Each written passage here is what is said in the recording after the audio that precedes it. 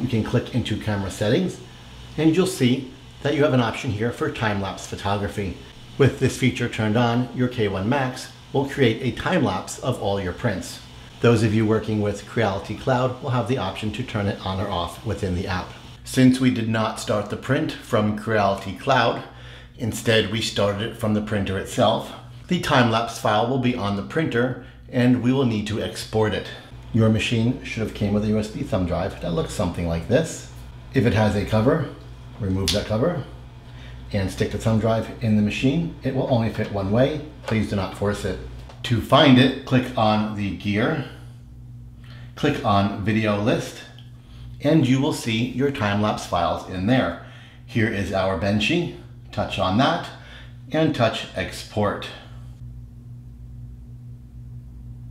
Once the export has completed, you may receive a message that says export failed. However, the export likely succeeded. Go ahead and check your USB thumb drive for that time-lapse file.